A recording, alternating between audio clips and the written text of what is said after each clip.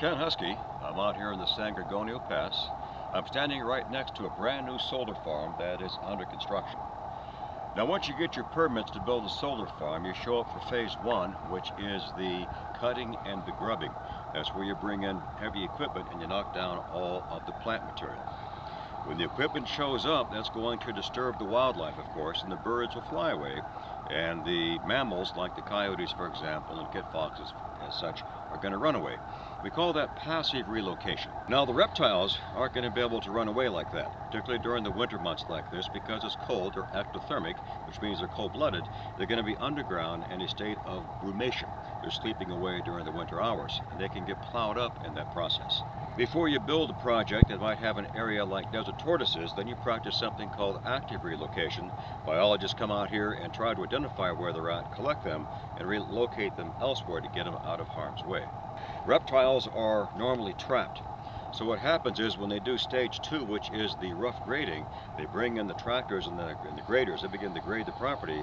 A lot of the reptiles can indeed be plowed up from under the earth.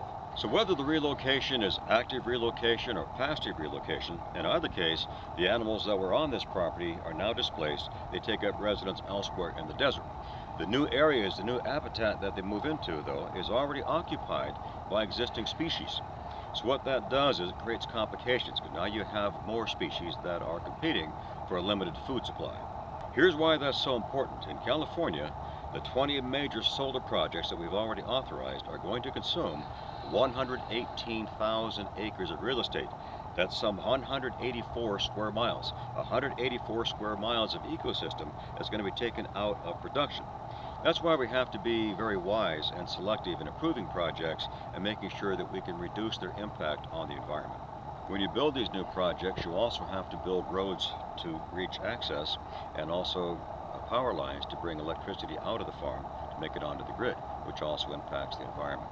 Now, in fairness, I want to point out that on the other side of this fence today, there are people working. These projects create jobs. And not only immediate jobs here, but these people, of course, are going to be buying food in restaurants locally and gasoline. This project is also going to be buying some supplies locally, and these projects are going to pay taxes. So when we choose which projects we authorize, we want to make sure that we balance the impact on the environment with the need that we have for renewable